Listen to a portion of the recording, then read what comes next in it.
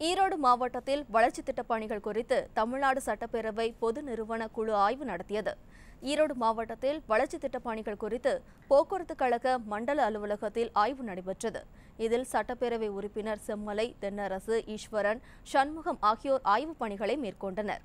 இந்த ஆய்வுக்கு பின்னர் செய்தியாளர்களிடம் பேசிய சட்டமன்ற உறுப்பினர் செம்மலை, இங்குள்ள போக்குவரத்து பணிமனைகளில் அதிக பேருந்துகள் இயக்கப்படுவதாகவும் இங்குள்ள கழிவுகள் முறையாக அகற்றப்பட்டு சிறப்பாக செயல்படுத்தப்படுவதாகவும் தெரிவித்தார். மேலும் தனியார் மற்றும் அரசு பேருந்துகளின் நேர பிரச்சினைகள் தீர்ப்பது தொடர்பாக ஆட்சியரிடம் பரிந்துரை செய்யப்படும் எனவும் தெரிவித்தார்.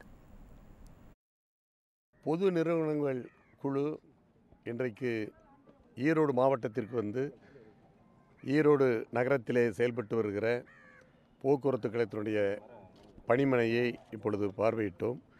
இந்த போக்குவரத்து கழகத்திலே அதிகப்படியான எண்ணிக்கையிலே பேருந்துகள் இங்கே இயக்கப்பட்டு வருகிற காரணத்தினாலே அதன் மூலம் ஏற்படுகிற கழிவுகள் இங்கே சுத்தப்படுத்தி மாசு கட்டுப்பாட்டு வாரியத்தினுடைய அவர்களுடைய அந்த நார்ம்ஸ் படி இங்கே அது சுத்திகரிக்கப்படுகிறதா என்பதை இங்கே நாங்கள் குழு உறுப்பினர்கள் இதை ஆய்வு செய்தோம்.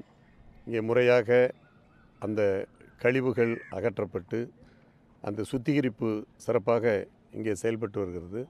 இது தொடர்ந்து இதை பராமரிக்க வேண்டும். எந்த வகையிலும்